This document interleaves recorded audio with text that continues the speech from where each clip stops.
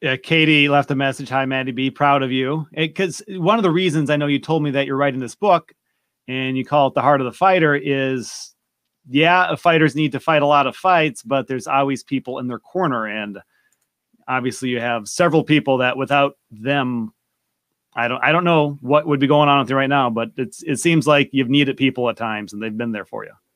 So picture a boxing ring, and I'm in the ring, throwing the punches, but there's those people in the corner that when that round is over, I've had like 13 rounds. I think my book is going to be about 13, 14 chapters.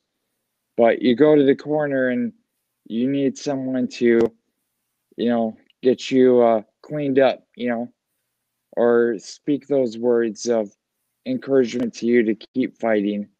And then so you've got those initial people in your corner, and then you've got those people in the front row, those VIPs, that you can, you're in the ring doing the fight, you can out of the corner of your eye, you can see them in that front row.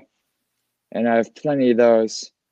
But people like my beautiful wife, my loving parents, my in-laws, Pete, Mary, my siblings, Andrea and Stephen, and my brother-in-law, Andrea's husband, Brian, and my little nephew, who you guys got to see, Landon.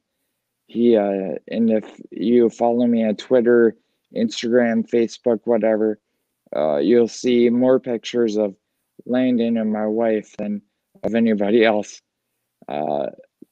Katie always jokes that Landon's her favorite person in the world, but after remind her that obviously my wife's my favorite person, but let's be honest, Landon's a close second.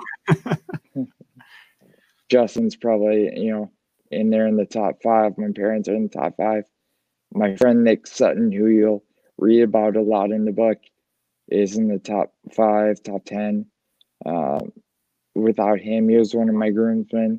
Without him, I wouldn't be where I am. But it's a lot of people, man. My medical team at the U of M, a lot of nurses I'm Facebook friends with. So shout out 5C. I'm horrible with this camera. 5C. You're like family, US. And I'm friends with a lot of nurses who will hopefully see this. They've kept me alive, man. My in-home nurse, Brittany, through Fairview, she's kept me alive. My in-home physical therapist, Lori, and now Trisha, they've kept me alive.